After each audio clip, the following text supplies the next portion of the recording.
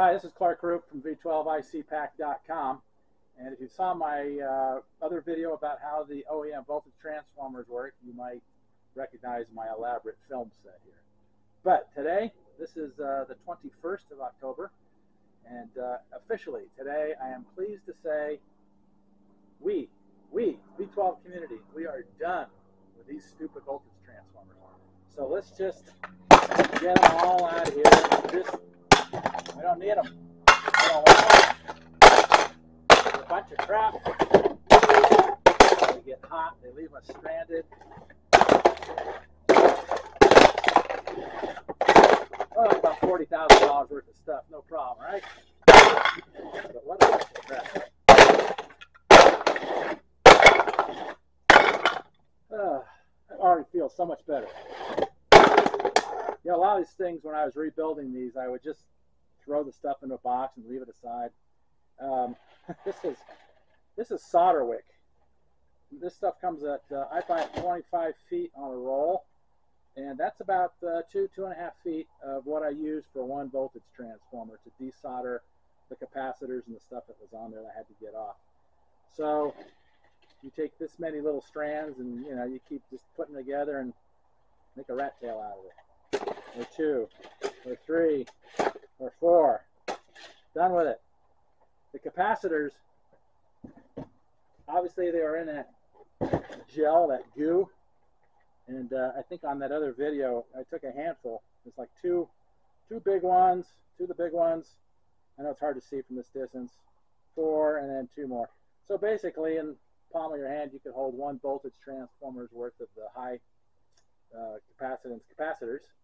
And for whatever reason, I just kept throwing in boxes, and boxes would get full, and there'd be another one. I'd start over again. So we're kind of done saving this stuff too. All no good. Each voltage transformer was about 3 hours, 4 hours to get through. So these are all stuff to get out of them. Notice I'm smart enough not to throw them on the ground. But we're talking years, literally years of time spent rebuilding these things and saving the parts. Oh, that's heavy. Flip the whole table right over. And in favor of what? In favor of this. This is the new voltage transformer that I'm going to call the Boost Box. And it is everything that we want. It's off the engine. It's a nice constant display of power. It's got fuse protection, and it will have green and blue LEDs to show that the power is actually on, coming out of the voltage transformer. So if you've got a misfire on one of the banks and your lights are on, you know it's the pack. End of story. So this will be a great troubleshooting tool for a bunch of Mercedes shops and things that are out there. But let me change cameras, and I'll go through a bunch of the stuff that I did trying to get this thing developed, just to show you some background stuff that goes into it. And then I'll show you quickly what it's like on the car, a couple places to put it, and then I'll do another version of this video, but just quick to the point of what the Boost Box does, and the best place probably to mount it, and what the expectations from you should be about its performance. So let me change cameras. We'll do some stuff here on the table. Alright, so one last little show and tell here about some of these other mechanical components. So again, Boost Box, label getting done, and this was actually the undesirable cable that I've been running with the prototypes. We got a better cable, but it's 0.7 of an inch larger, and it does not fit. The cable doesn't fit inside the strain relief here for the connector. So nice thing about 3D printing, getting one made a little bit bigger, a little bit wider. But obviously these things have to be able to plug in. So the pigtail from the car, and that's just going to plug in. So we're good there. I'm absolutely fascinated by this 3D printing process. We went through several types of material trying to find something that would give us the heat resistance that we needed, yet something that was fairly easy to work with. This is the bottom section. You can't see all the little tiny slots in it for the pins. This is one frame every 10 seconds, so this is fairly long involved process. I think it's about an hour and a half to make the bottom piece. And then this would be the top part. So this is the shroud that covers all the wire connections. And then we've got the end of the post of it that does the tie wrap around the cable, acts as a strain relief so we don't pull on cable connections that are underneath the shroud. Pretty cool. And there's the top part. Boom, done.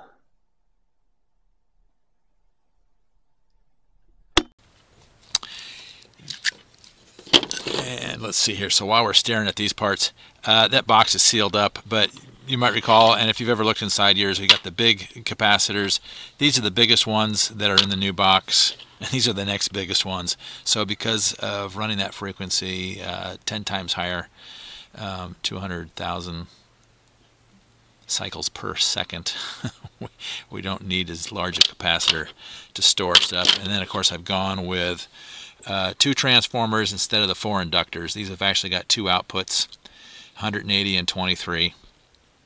So there's 2 of these guys in here, and I think a total of 3 of these, 2 of these, and there's another mid-sized one, 2 of those. So a total of 7 capacitors for the whole thing. So back to these connectors. These have been very challenging and intriguing at the same time. I've got some videos here interlaced, you will see, about these pins. So the pins have actually got thicker material here, thinner material here by 15,000ths of an inch. So that's all done with the tooling. And when we crimp these, you've actually got the top part of this that hits the insulation right here, and then the tool grabs the rest of this and crunches it over on top of the wire. And I can't pull these apart. I've yanked on them with pliers, and they're not coming apart. So we got a great connection there.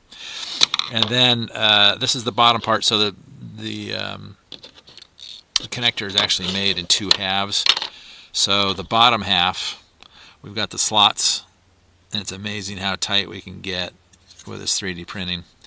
But we'll go in the slot here into the connector, and then our little pin here that's sticking out, my finger's going to cover everything, this little claw sticking out actually locks into those slots there. So when I get these pushed in all the way, they are fully engaged, and then they're not going to come out once you can get them in all the way. Sometimes I got to use pliers. It's pretty snug. And at 15,000ths of an inch, I got to be careful not to bend these. There it goes. Okay, so that's going to lock in there, and we're good. So these are the pins that go in the connector. They're made out of beryllium copper, and it's pretty challenging to get the tooling done right. The pins have a 30,000ths width, and then it tapers down to 15,000ths. So trying to get the right thickness so you can crimp the wires, but the right thickness so that it would go into the Mercedes connector. And the tooling has got to put all the shapes and bends and catching mechanism on the actual pin that will lock into the connectors that get 3D printed. So there was more to this thing than just the electronics. There was this whole other mechanical aspect of getting the cable and the pins done.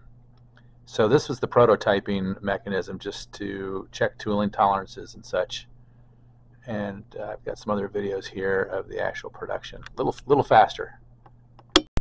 So once all the tolerances are checked out and they're okay, then we can change equipment. You go to something a little faster.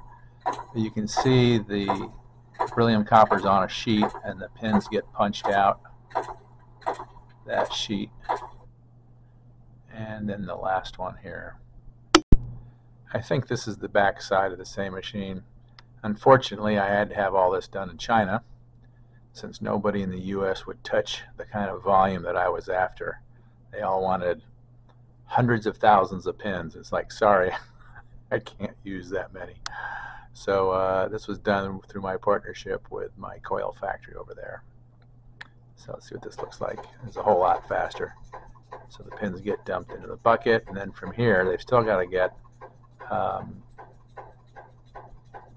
set to nickel plating so that we don't get any corrosion on the pins once they're sitting on those connectors. So little inside story here of what it takes to get some of this stuff put together. It takes a long time, and in some cases getting some people annoyed at me just trying to get stuff done right. There you go. Then of course top piece with the right size, it will come down on top of this, get screwed in, and we're good.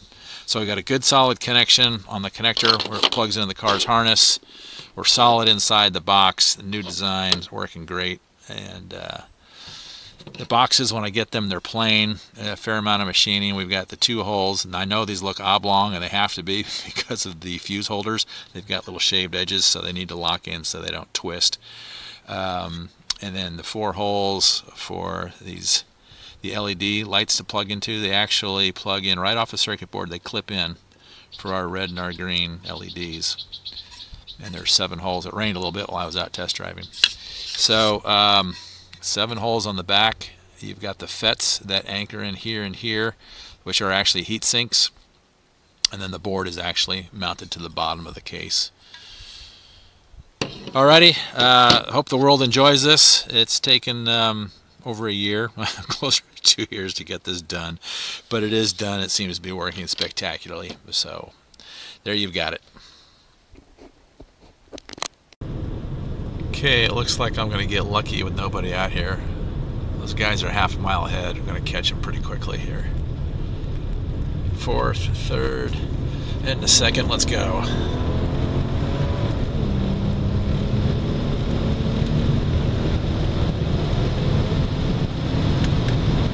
I'm gonna run out of road. Hopefully it's not a cop coming. Freak these people out.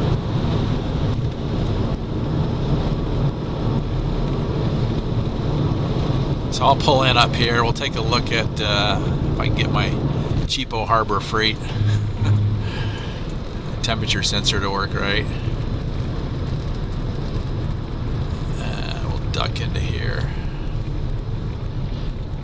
Came by this morning, there was a Corvette club, all brand new vets, about 10 of them. Okay.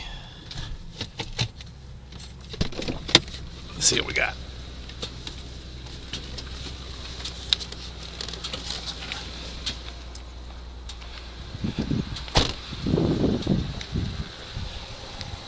There's a local reservoir out here. We'll do a little deviation. Water's down, to say the least.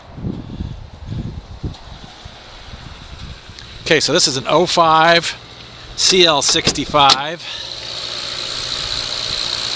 I had been testing voltage transfer on one that I rebuilt years ago. It's still fine, so guys got a problem with the coil pack.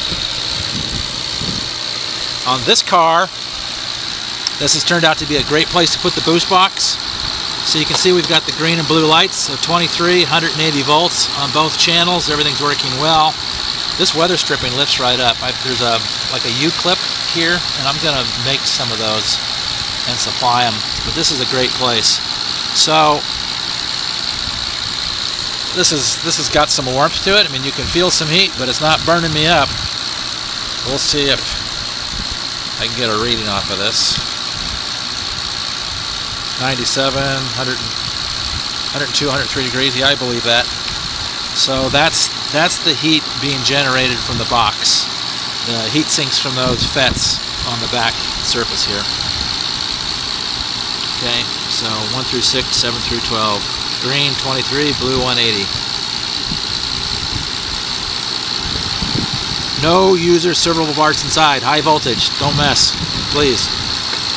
Okay, so that can go back in there. So that's a great place. And even though this isn't on per se, 139 just sitting there. So it wasn't working, it was just collecting heat. And it's relatively cold out today. It's like 65 degrees or something like that. My windshield container broke a little while ago, cleaner. But there's another space that can go right in here as well. Okay, very happy with the results though. And I recommend if your model has room. Or on the 07s, you've got that area back there with your accessory battery. Same thing. I'll supply a little donut thing. You can run the cable through the firewall and keep it back in there.